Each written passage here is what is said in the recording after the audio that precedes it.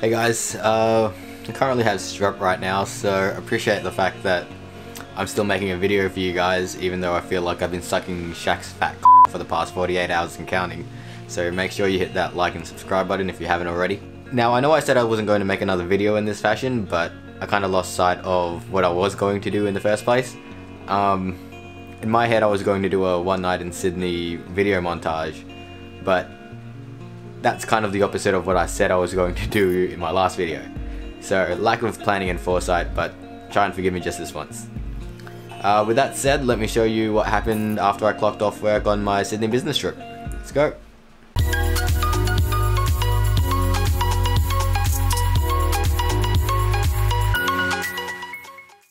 First up, since I was going to miss my regular bouldering session back home, I hit up 9 Degrees Bouldering Gym in Parramatta, which was about 10 minutes from Olympic Park where I was staying and about 40 minutes from the CBD. Awesome facilities and friendly staff, highly recommended if you're in the area. With only an hour to train, though I failed a lot of the V3s, since I didn't have much time to really project the problems. Still, I had heaps of fun and it's definitely somewhere I'd love to go back to when I have more time in the future. Once time ticked over to 6:30, I packed up my calloused hands and headed to my dinner reservations at Aria, Australian celebrity chef Matt Moran's 2-hat restaurant with a view of Sydney Opera House and Sydney Harbour Bridge. This was probably the highlight of the trip, totaling $322 for the tasting menu with accompanying wine without the tip. Now, a lot of people will ask, but why? Which I find very hypocritical. A lot of people will live by the words, live life to the fullest, or when you're on your deathbed, you'll regret the things you didn't do. But when they themselves or someone they know has the opportunity to follow those words, all of a sudden, it's the stupidest thing you could possibly do.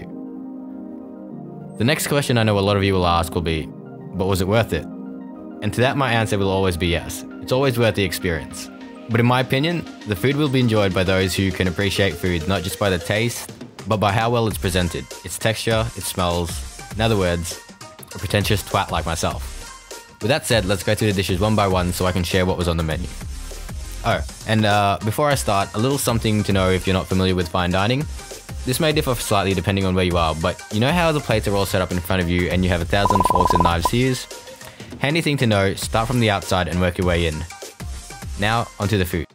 Guys, this is with the compliments of the chef, a little pepper cracker with pickled turnip, venison salami and Dijon mustard. Tapioca crisp with lemon and parsley and a fish roulette. What we have here, so this is the oyster dish. Oysters are out of the shell, they're from Coffin Bay in South Australia. Served on a little dashi custard. So finish off with some shaved fresh wasabi flour. Finished off with beach bananas, which are a beautiful local sea succulent, and then a little crispy nori bites.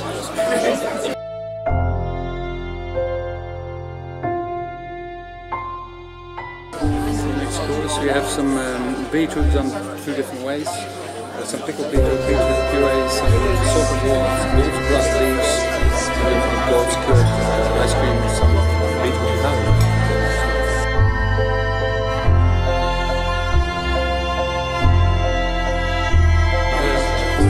Some Australian calamari, slightly grilled. We serve that with some parsley puree, some raw beans, raw bean leaves, fermented caper leaves, and a dressing of squid ink and black garlic.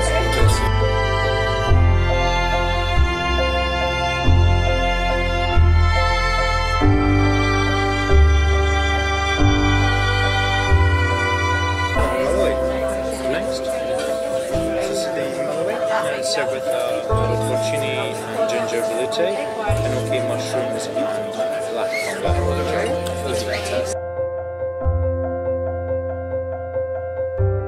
Now, the more wine I drank, the more pretentious I became, as you can see. Swirling the wine, sniffing it, yeah, I didn't know what I was doing.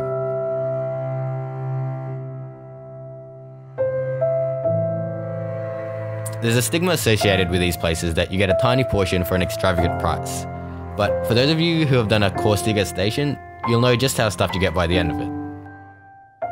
After dinner, I headed off deeper into the city and got a Thai massage to relax. Now, I could have recorded myself half naked getting rubbed down by a small Thai lady, but I don't think you guys are ready for that visual quite yet. As the night went on, I went back towards the Sydney Opera House to just sit by myself and take in that I was in Sydney. I finally got to the hotel by 2, at which point I was ready to crash.